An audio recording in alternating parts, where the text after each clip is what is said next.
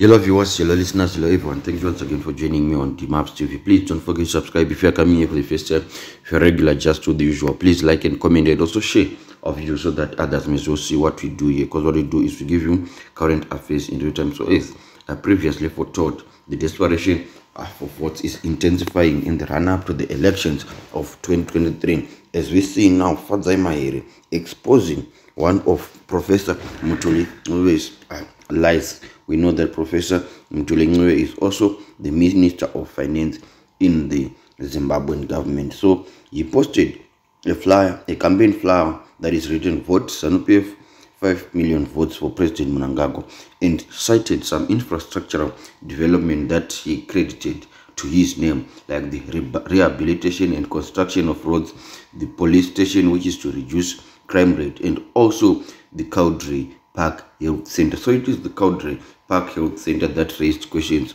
and that raised the truthfulness of what Mthuli Ncube was saying. And Fadzayi Mahere just posted saying that, "Why are you abusing a hospital paid by the taxpayer through an international facility in your desperate personal campaign for ZANU-PF?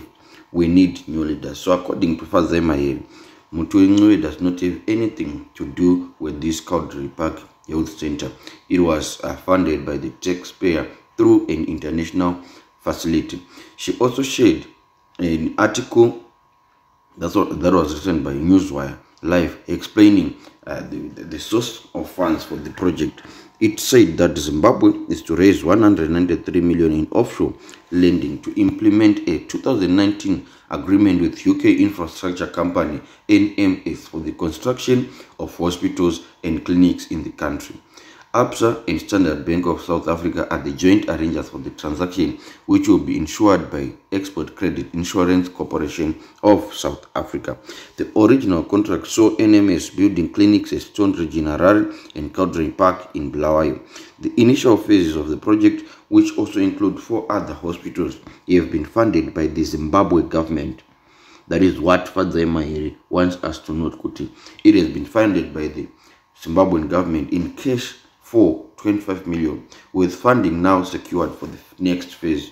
NMS plans to build 5 80-bed district hospitals and 30 20-bed clinics. The balance of the project will now be funded by the ECA-backed structured finance package. So that was the article that was shared by Fadzayi Mahere. She also said another tweet from Melanie Robinson, who is an ambassador in the UK. She said that great visit to a hospital. The UK's NMS is building in Bulawayo. The UK's NMS is building in Bulawayo before going to Setite. Work on the Cowdrey Park facility started in 2022. One of 35 hospitals and clinics being expertly built here by NMS. Proud of this shared investment in providing better healthcare to Zimbabweans. That's what Melanie Robinson said. And Timbos here to share their sentiments on this thought that Mthuli Ncube is actually taking the credit that it does not even belong to him. Someone said ZANU-PF is a party of liars and looters. He has never been good from the time he joined the looters. Now Cowdrey Park residents know what he is. No normal being can vote for a man who has watched RTG has become reduced to a toilet paper. You can't vote ZANU-PF and claim sanity. They know hospitals need to be constructed, but they loot, then parade themselves on donated buildings, claiming credits. Mthuli Ncube is a failed businessman, a failed minister of finance, a liar, and he will be heavily defeated in Cowdrey Park. So please, as we campaign, as we garner for votes, let's take the credit that is due to us.